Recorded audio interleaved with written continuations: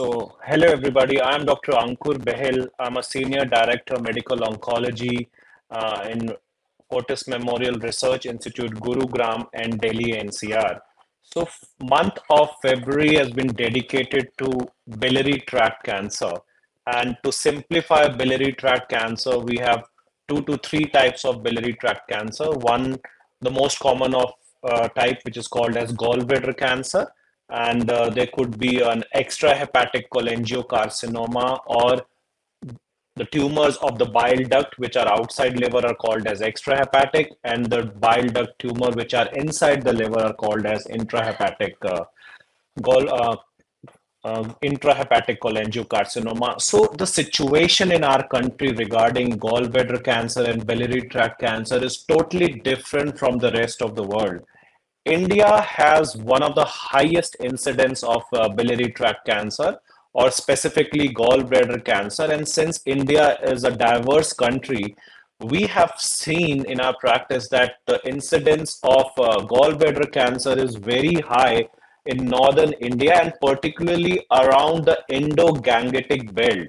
So there have been many studies which has been done in our country which says that the incidence of gallbladder cancer is more or less along the Ganges River. So that is why we have a very high incidence, as high as 12 to 14 cases per 1 lakh population in particular areas.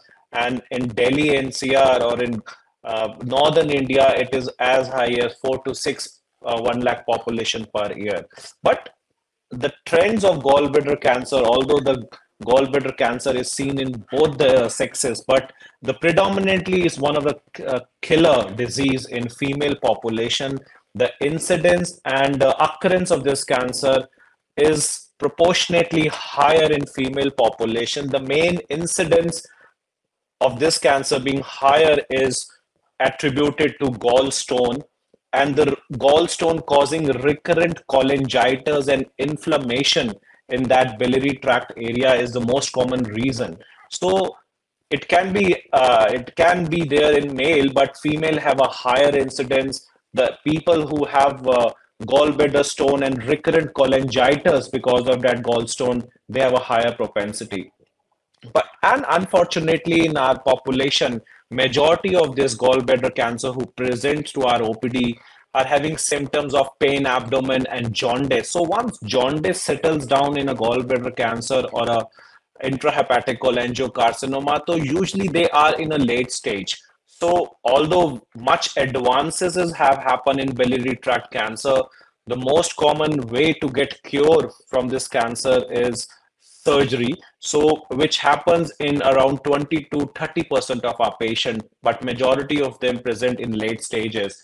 So gallbladder cancer should be picked up by a local physician, particularly in northern India, in patient who has history of gallstone.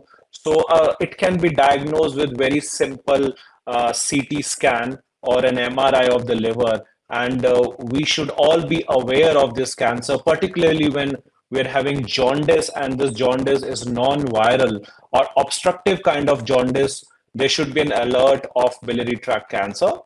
Much advancement has happened in biliary tract cancer in literature. So apart from normal surgery, use of chemotherapy and radiotherapy, in last couple of months, there have been many advances in view of immunotherapy. So we've been using immunotherapy in gallbladder cancer, and there are many literature in the form of Topaz trial and many other trials which have proven that if we add immunotherapy to this biliary tract cancer, their survival increases.